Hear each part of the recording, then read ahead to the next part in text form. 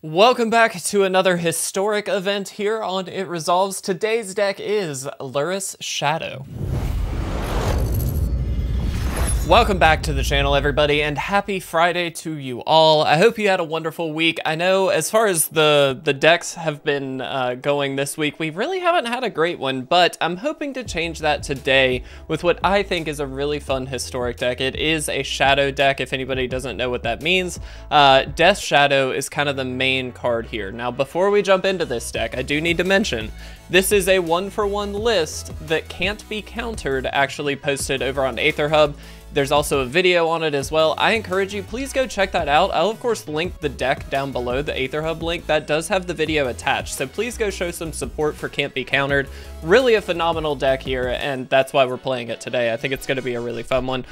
So as far as how Shadow decks normally run, it's a bit of a suicide deck, so you're trying to get your life total down below 13. And when it's below 13, Death Shadow can then come down, and obviously this is a powerful card. It's 13/13 for 1 black mana, which on the face of it seems amazing. Gets a little worse with the ability, which says it gets -X, where X is your life total, so that's why you need to get it below that 13 mark, and then therefore you can play this out, and then as your life total goes down, you actually get a stronger and stronger creature. The idea being that you can try and protect it with a lot of hand disruption with Mind Spike and Thoughtseize, both of which actually deal damage to you, which is fine, because again, you're trying to get your life total down. We do also have a little bit of removal with Fatal Push and Play with Fire, and then actually a really interesting one, Pendragon Besieged. This is an enchantment that at the beginning of your end step, choose a creature with the least toughness among creatures your opponents control. It perpetually gets -1/-1, and when your opponent has no creatures, you actually sacrifice this. Kind of a nice include little tech piece here, long-term value. I like that a lot. Blossoming Defense is here to provide that hexproof to the Death Shadow. This is really going to help keep it onto the field, maybe even get a little power boost and win the game off of it. Very, very easy way to kind of take over. We do have Bitter Reunion. This is kind of a nice little tech piece for the deck as well. So not only does it come down, you discard a card if you would like, and then you draw 2 cards, but you can pay the 1 and sacrifice it to give all of your creatures haste, which is huge when you've got really massive creatures coming down. And it also helps to trigger the Revolt on Fatal Push, which is a really nice little kind of tech synergy there that's awesome. Temur Battle Rage is basically the game ender. The idea is to get this down. Tarmogoyf is really here to kind of help provide a little more board presence, and it's obviously a very powerful card for this deck. Assassin's Trophy for a little bit of removal as well, and then Assemble the Team is another really key card. Search the top third of your deck. That's a lot for any card, and put that card into your hand and then shuffle your deck.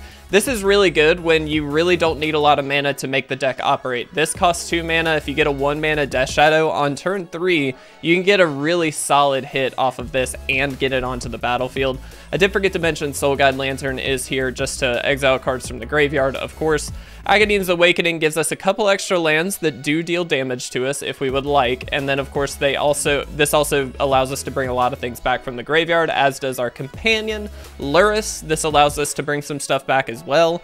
And then you'll notice that in a lot of cases these lands are either shock lands, which deal 2 if we choose to bring them in untapped, or pain lands with Sulphurous Springs, the Llanowar Wastes, and then of course Mana Confluence is a full 4 here. All of which is perfectly fine. We're trying to win the game quickly, and we're trying to get our life total to a low point, but a manageable point, so we can take over the game. So that's the deck. Again, can't be countered. Thank you. I really do appreciate you sharing this list. I wanted to take it for a spin. I love a good Jund Death Shadow deck, and so today, that's what we're going to do, guys. We're going to sit it through a historic event. It's going to be a blast. I hope you'll stick around with me for the full event. Hopefully we can get some wins. Let's jump right into it. Alright guys, and here we are for game number 1. Not a hugely powerful start, albeit we do have a lot of removal. The Temur Battle Rages are of course not very good until you've got a creature on the battlefield, but the Assemble the Team really makes this a somewhat keepable hand.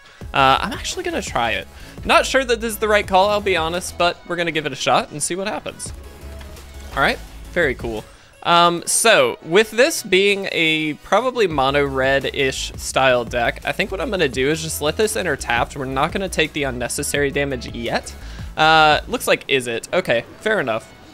One of the things we have to be considerate of is whatever the opponent is playing, we need to kind of account for that with our life total. And in a deck like this, we are absolutely expecting them to, you know, deal reasonable damage with their deck, which is not something we want to take too lightly. So let's go ahead and assemble the team while we can, knowing that they probably will have some counters in their midst.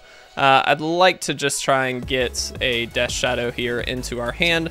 It's going to really ease up on how this goes. Also, kind of incredible, the opponent doesn't get to see that card, which is pretty amazing, actually. Like, you got to think, that's a third of your deck you get to look through and just throw a card into your hand. Like, that's pretty powerful. Now, we do need to get rid of some cards, obviously, on the battlefield here. Thankfully, again, we've got the means to do that, and it looks like the opponent is probably either digging for a land or just kind of sandbagging until after they draw the card. That's always kind of a nice little technique, of course.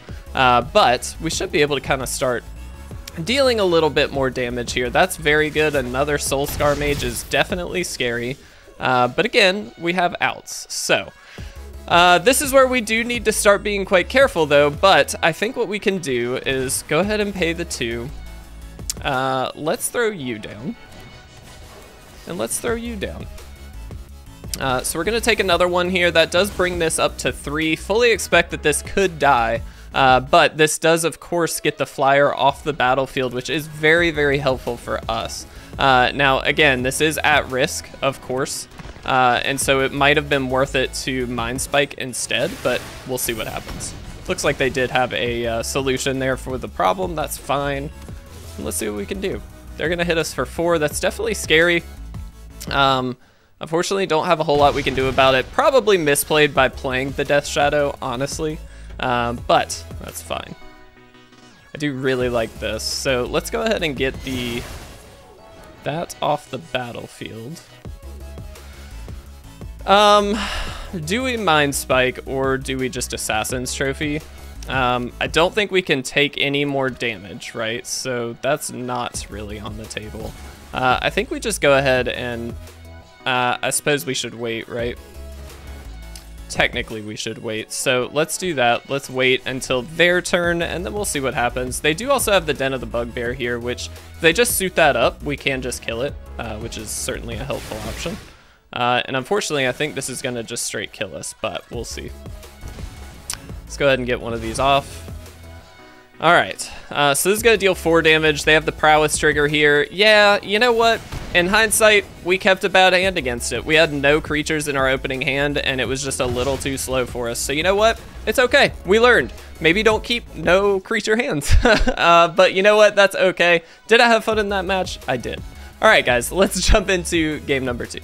All right, guys, and here we are for game number 2. Now, this is actually a much more reasonable hand from the perspective of, like, we've got some actually solid playables here, but is it worth keeping? I think we mulligan until we have something a little more exciting. Maybe this is worth keeping, though. Again, we don't want to go down too far on cards in hand here. And this actually has a reasonable chance of just drawing into something with the Bitter Reunions, so I feel like we can keep this and probably just throw back a land, I think. So what we're gonna do is turn 1 Thoughtseize, and we'll see what we get.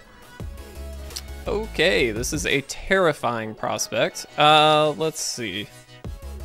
I think we just take the Transmogrify. The good news is we've got some time against this deck, it looks like, so there is some benefit there. And there's the Death Shadow as well. Okay. Let's Mind Spike. Let's take you. Let's Mind Spike again. We're just gonna start picking apart their hand, and this really opens us up to be able to kind of do whatever we need to do. Let's take the Seize the Spoils. We don't really want them to discard a Sarah's Emissary, I feel like, or get a Transmogrify off. So I feel like those are kind of the important cards. Nice. Okay, well, let's just do this, I guess. We'll just get everything out of their hand and then Death Shadow. Yeah. Basically, it's up to them to draw something at this point. Hopefully they don't, and we're good, but it looks like they Ah, they're just doing that to draw a card. Okay, fair enough. I was like, why are you doing that? But yeah, that makes sense. All right, let's Bitter Reunion first. The reason being, obviously, it does power up the Death Shadow, but it also gives us an extra card in hand, which is helpful. Deal 6, pretty reasonable. All right, have to hope they did not hit a Transmogrify, or I guess Transmogrify, you do actually need a creature on the battlefield, I suppose, so it's not all that bad. Let's get you down. And yeah, let's not. I guess we should have given haste here. Again, we are trying to win the game quite quickly, but I think this works out okay.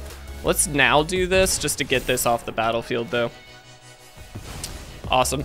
I don't want to have to pop this if we don't have to, if that makes sense. It wasn't going to win us the game that turn, and so it felt more important. And there we go. We got the win. All right, that was perfect. That was a bit closer than I thought it might get to. We should have given haste, I think.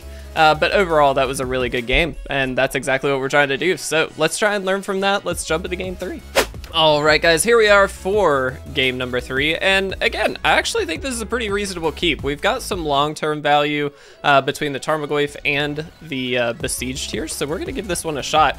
One thing I wanted to mention, just really quick, before I forget, you may have noticed we started posting some YouTube shorts as well as some social media posts. They're the same thing technically, but basically what we have been doing is using AI to create really cool looking proxies. Now, I want to stress very importantly, because I know there are some potentially not happy feelings towards AI cards just because of, you know, a variety of reasons, but in particular, what do we take here?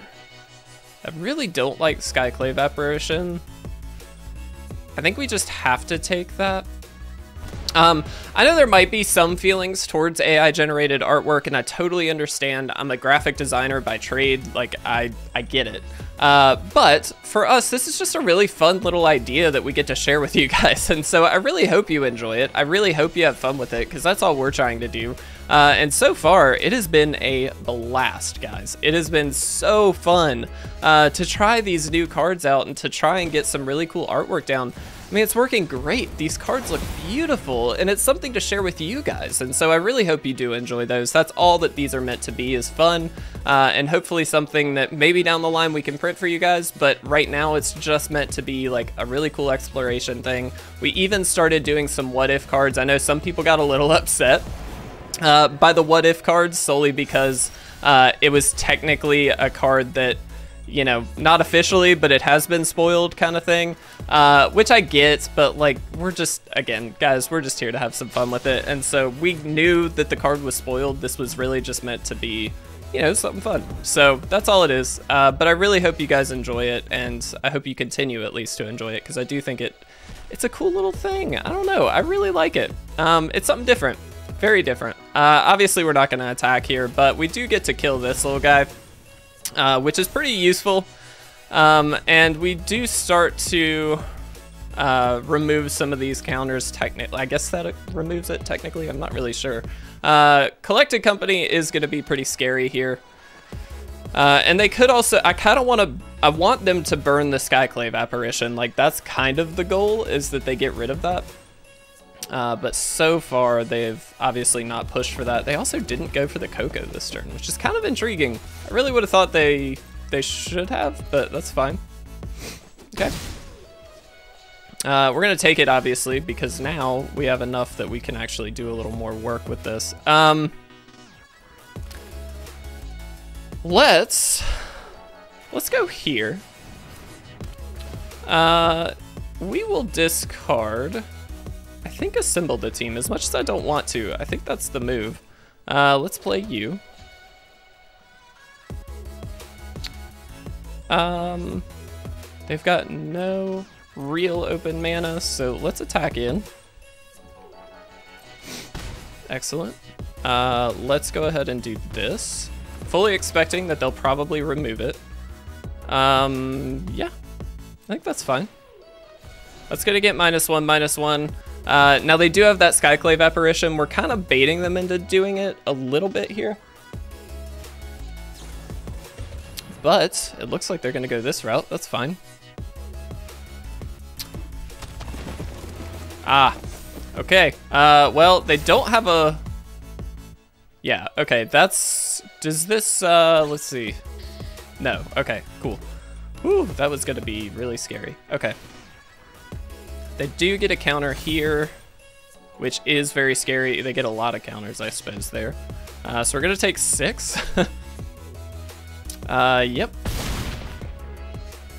That does make a giant 9/9 right now, which is kind of useful. How close do we want to get? Because we could,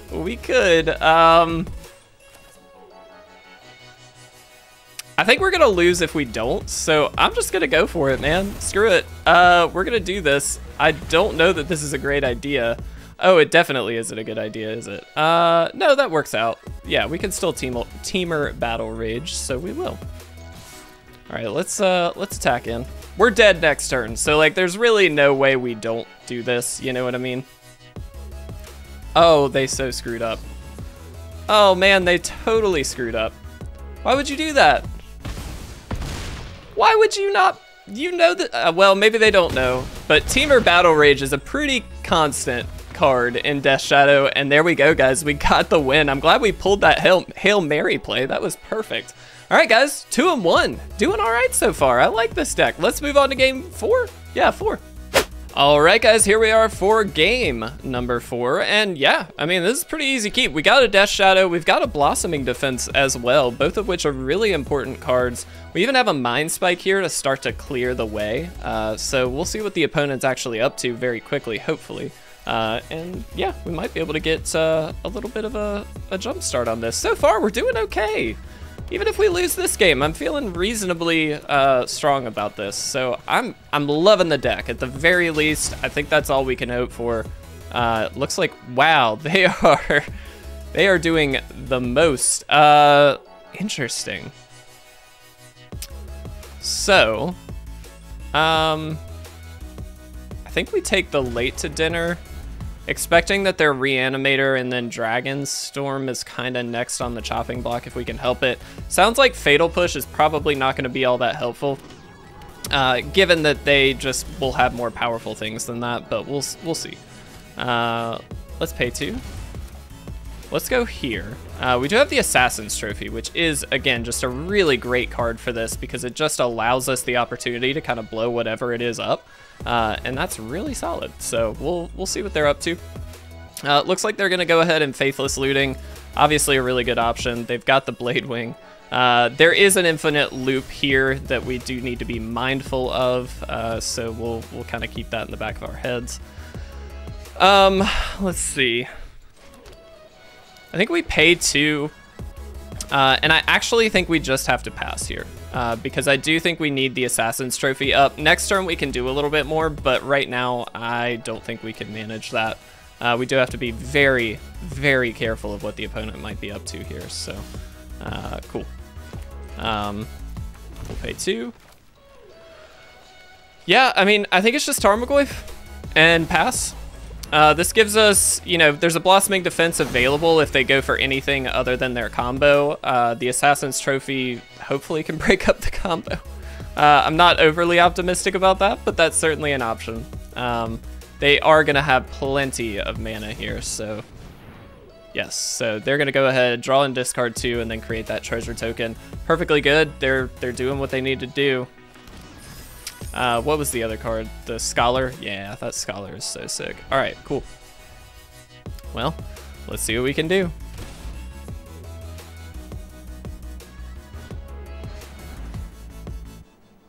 Okay. Let's see.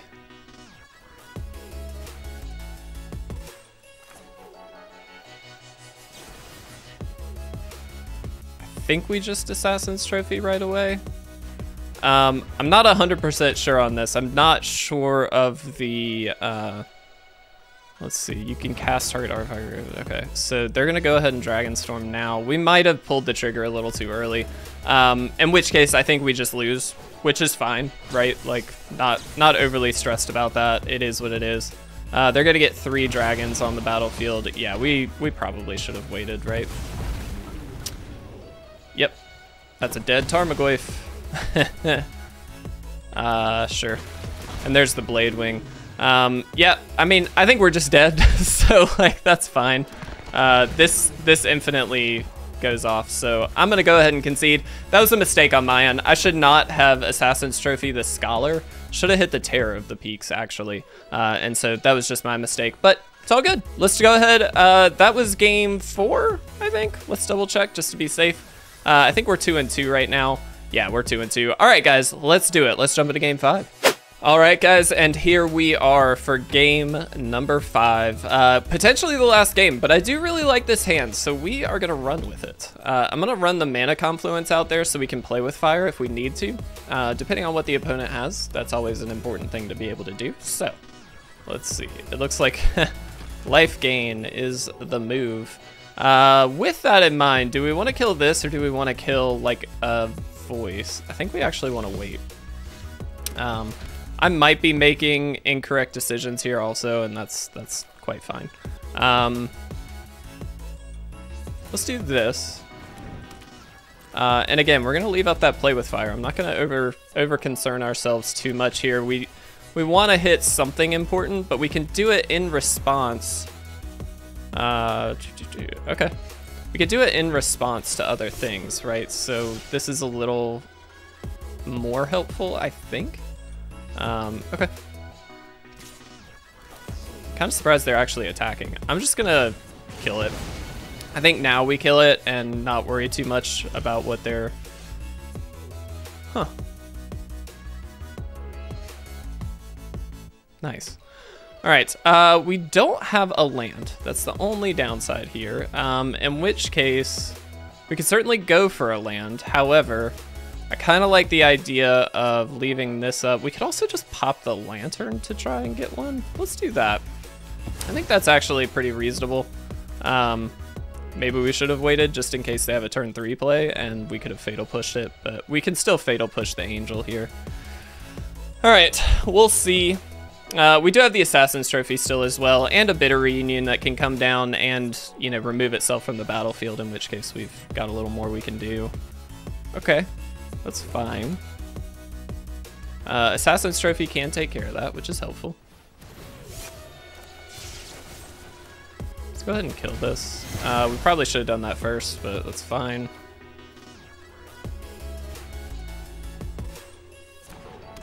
Okay.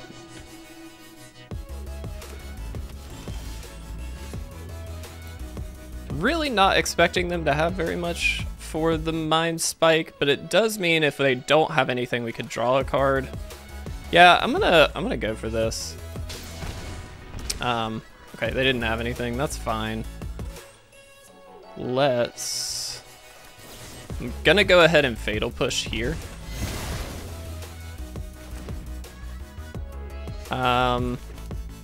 Actually, we'll pay the 2 here. This gets us in Death Shadow range, which I think is what we need to do. We need to get a creature on the field, right? So that seems important. That's so good. That's also quite good.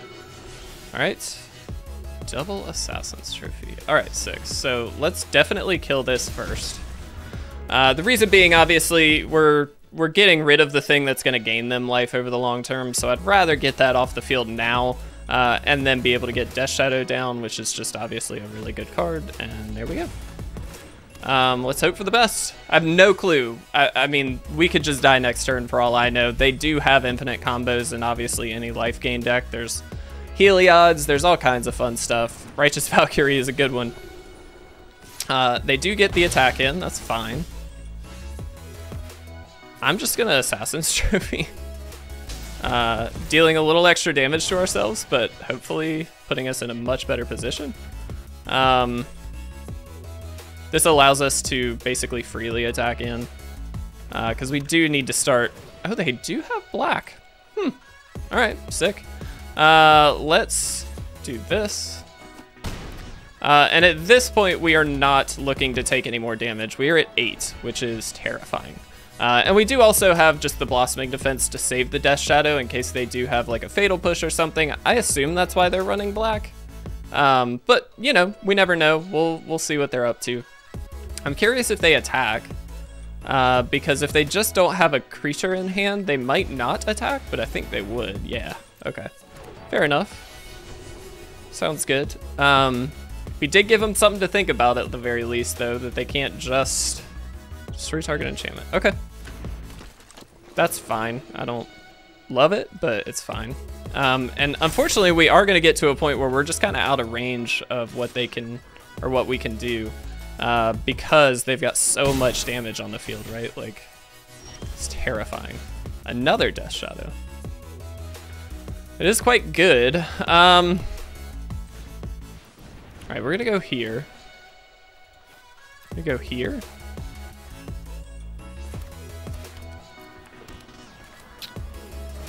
Throw out another Death Shadow. And unfortunately, we just lose next turn, I think. I guess we could have attacked with both, but again, I think they would have been able to block if they want, but they really don't have to, and now they've got so much damage in the air that there's really not much we can do. This does not give trample, so it really wouldn't have mattered. We'll go ahead and Thoughtseize them just for the fun of it. Yeah. All right, good game, opponent. Unfortunately, that's gonna be the end of it, guys.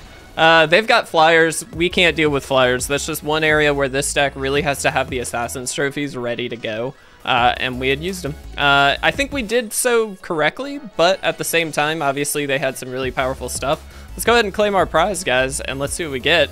Got a Core 2021 pack. Let's go ahead and open it just to finish this up. Again, guys, can't be countered, put this deck together, and I still really love it despite a 2-3 record. I don't think that's the best record we could have had. I think we could have done a little bit better.